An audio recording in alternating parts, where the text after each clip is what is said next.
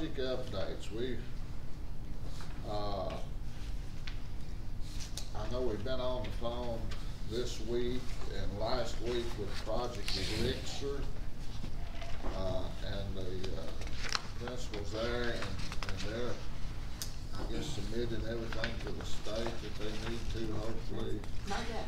Not yet. Not We need to get our maybe today. I know we've been talking with Mattern and Craig. You know, they had paid us a deposit on 5 acres up there, and so we're working with them to hopefully get. We've seen business plans and building plans and project plans and everything on them. So hopefully that's still going as expected.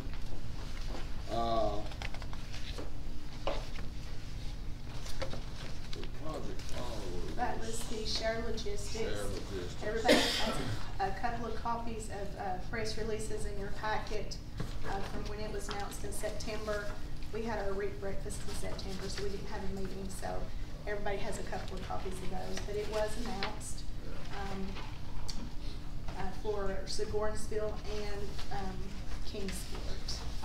So that's really an exciting project there because of the, and I know we've been talking with them, and I know Lynn was good about setting up a meeting, and I know Rebecca and myself and Networks met with them about a possible follow-up there at Phipps Bend. So that's a real exciting project working with Eastman Chemical Company. So we did have the REAP breakfast. We want to thank Hostin Electric for sponsoring that back last month. The reason we did not have a meeting, Rebecca, we had about everybody that expected showed up. We had there was a full few representatives from industries that didn't show up that was supposed to, but we did have about 10 industries represented there, so which was pretty good, I thought. We started this, I guess, 25 years ago. We've been doing it a long time, and we appreciate the folks from TVA showed up. Hostin Electric was good enough to sponsor it, and I thought it went real well this time. Any update on Project Rock or Project Rents? I do. Michael or Clay could not be here today. They had some clients in, but he did send me an update. Project Rocks, the project continues to move forward, but has had some delays related due to the nature of funding raised. The company has been working to identify additional funding sources, and they believe that they're close to bringing on additional investors. The company has stated that they are committed to coming to Phipps Bend. However, funding issues will create at least a 3 to 4 month delay from what was previously reported in the timeline. Their next action items is to secure TV electrical infrastructure deposit and to begin engineering design on the facility for Phipps Bend once the additional funding sources is secured. And then he gave me a small update on Project Rents, which is the project that would be coming if they come. And so they have contacted ECD, TVA Networks regarding their continued interest in locating in Phipps Bend once Project Rocks begins construction. And the company has completed all necessary applications for incentives and is ready to move forward as soon as Project Rocks is ready to move forward. So it's still progressing. They've just had some delays, which is not really unusual this time of year anyway with the election and everything. So that's a good report. A lot of activity going on with that group, and hopefully one of these days we'll sign some documents. Project 7, they have signed their sales agreement and everything, and we hope to get a quote from them so we can make an announcement here in the next few days maybe by next week, so. I've been on the phone, and we hosted a day with Tenasca Group. We're in town, one from Florida and one from California. They're moving forward. That's the battery energy storage facility at Phipps Bend. They've got a new person out of the Florida office that will be dealing with out of Tampa. From what we can gather, everything seems to be a go on their part. Hopefully TVA will accept their proposal.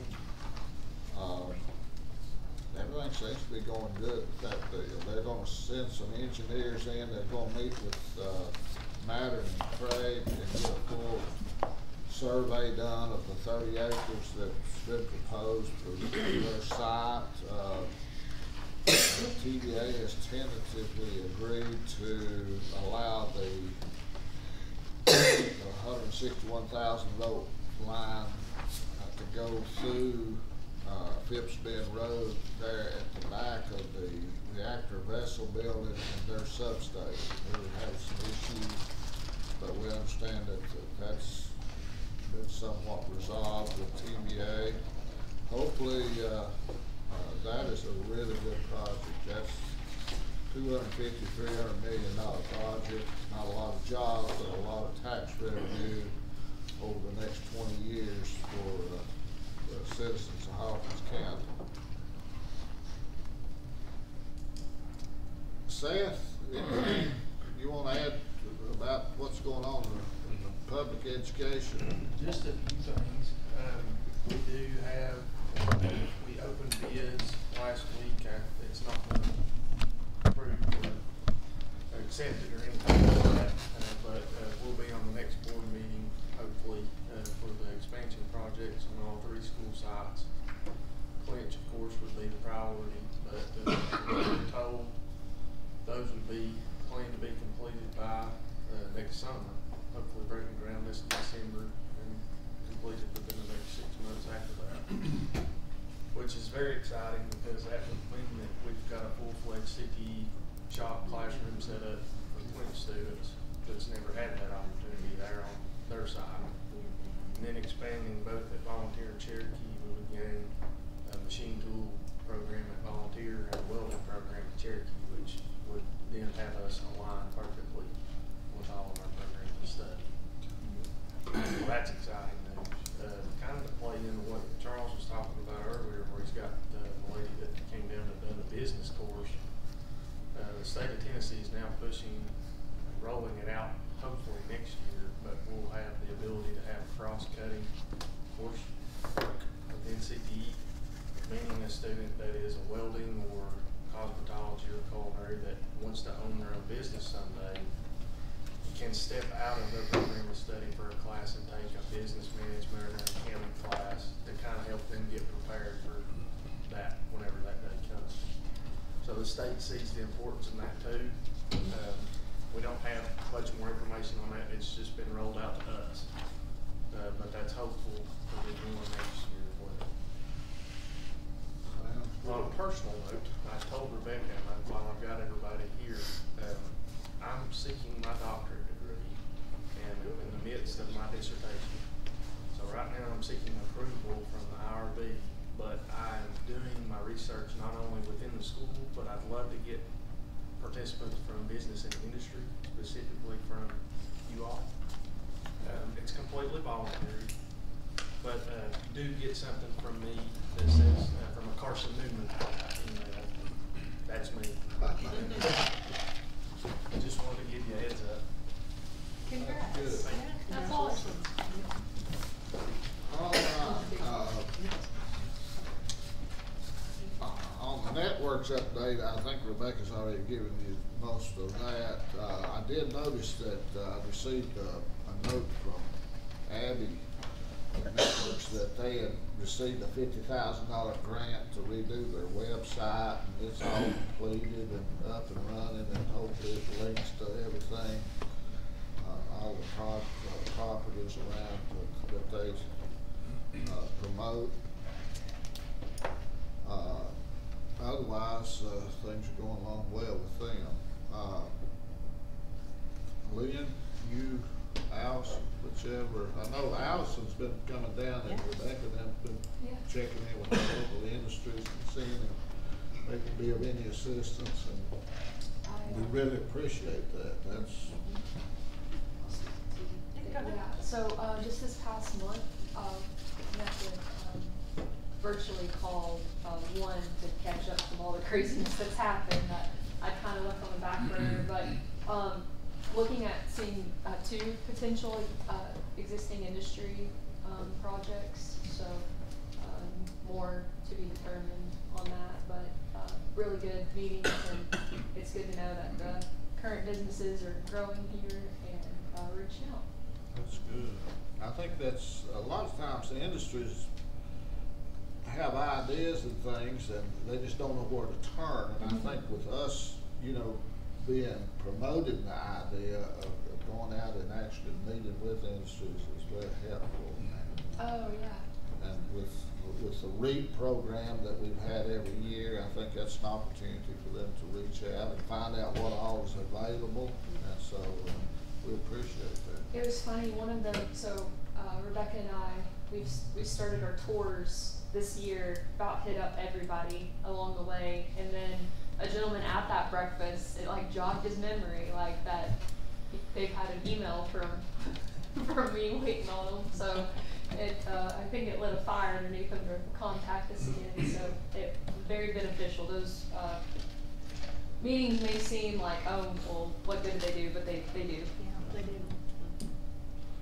Well, a lot of times they have issues and they don't hardly know what direction to go with the state or whoever to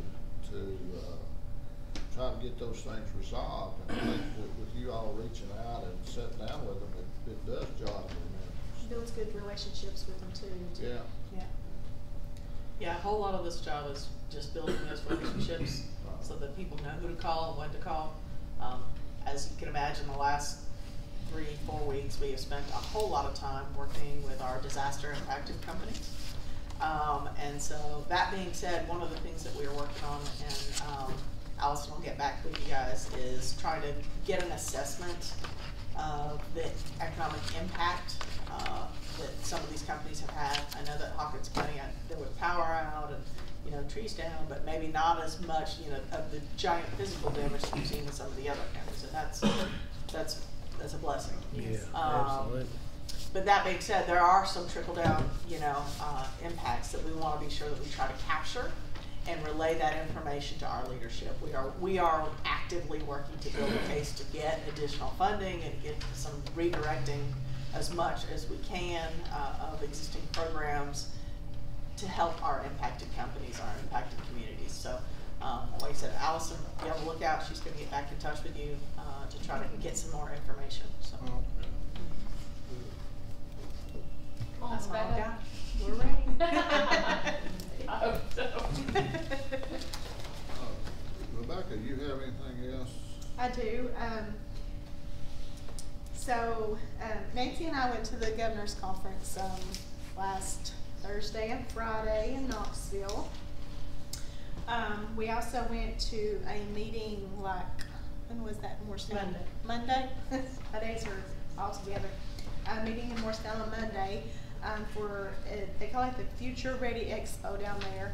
They have a career quest in Johnson City, and so this is on this other end in Morristown. And so they are including Hawkins County in this now, which is great because it wouldn't make sense for us to send kids from Warrensburg all the way to Johnson City. So now we can capture the schools on the lower end of the county to go to this, and they do the 8th graders, and I think we've got 2 schools. Is that right, Seth? We've got 2 confirmed for sure. And maybe and one, possibly a third. yeah, one. So Bull Scout and Clinch are confirmed, and we're hoping for Mooresburg. Is that right? Rogersville Middle. Okay. And so we did go to that, and the field work has been completed on the Phipps Bend joint venture audit. I do not think that we are going to have to do a separate audit for Hawkins County Industrial Development Board this time. We'll just have the regular audit through the mayor's office, the government. So she said that with the amount of monies that's flowed through, she doesn't think that we'll have to do a separate one at a time. So that's good, that saves some money and saves time. Then just mark your calendars for Christmas dinner. It's gonna be on December the 5th, and that will be at Hill Springs Inn again. And also just to remind you that the meeting in November will be a little early due to the Thanksgiving holiday, and it will be on the 3rd Thursday, which is the 21st of November. So that's all I have, I think. All right, we do have an agreement with the Sabornsville Fire Department that they've covered as of October 1st. We want to thank the county commission for stepping up, and I know it's been quite an ordeal, but we feel very good about it. And I know I've signed 2 or 3 documents here lately regarding that. I want to thank Nancy Davis for picking up the ball and running with it, with our mayor incapacitated right now. So we do have fire coverage, and we're going to try to set a meeting up with the industries there at Phipps Bend and the fire chief to go over, you know, issues so they know who to contact, and I think we can have a really good relationship with them, and I think the industries will appreciate it. What I understand, their fire rating code is more favorable than the one previous. It's a 5, and that should help the industries with their insurance premiums. And so we're very pleased with that. Pleased with the for getting that worked out for us. Does anybody else have anything before we go into the last item? Anybody have anything you think of?